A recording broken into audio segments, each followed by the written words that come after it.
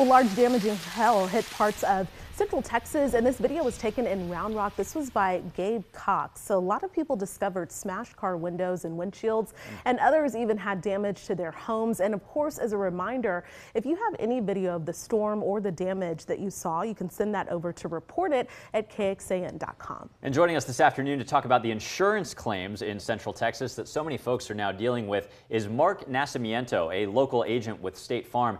Marc, thanks so much for your time on a busy day. First of all, how many home and auto claims have you seen so far from that storm last night? Well, currently we're just over 4,700 claims as of early afternoon today.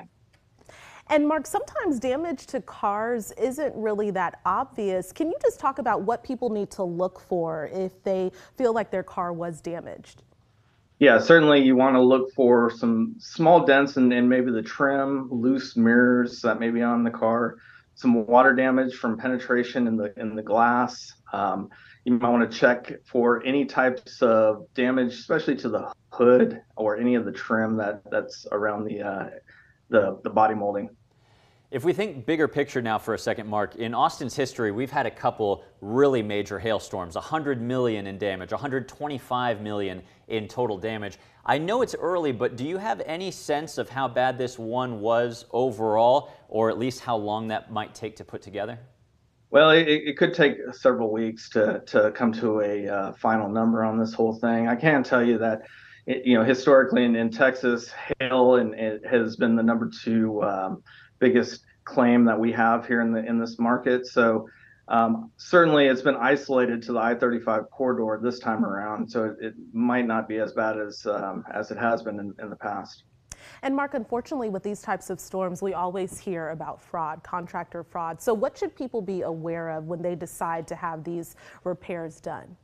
Absolutely. That's a big part of it. Never pay anything up front. Make sure you get multiple quotes. Go through and verify references on there, check for their licenses and make sure that they are also insured.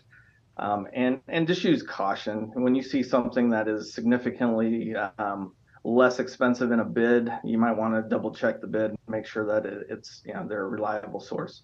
Marc, just real quick before we let you go, if somebody's never dealt with a hail damage claim before, I was just talking with a coworker earlier whose car is really dented up. Just take us through the basics real quick if you can on the deductible, how much this might end up costing everybody in the long run. Yeah, everyone's deductible is a little bit different, so I would certainly reach out to your agent and verify what your deductibles are. For State Farm, you can reach out via our mobile app or our statefarm.com. Call your agent, or you can also call our 800 number at any time, 24/7, and we can verify the damages that may be on there, and certainly help locate a body shop that can help you out with that. Okay, Marc Nascimento from State Farm, thank you so much for joining us this afternoon.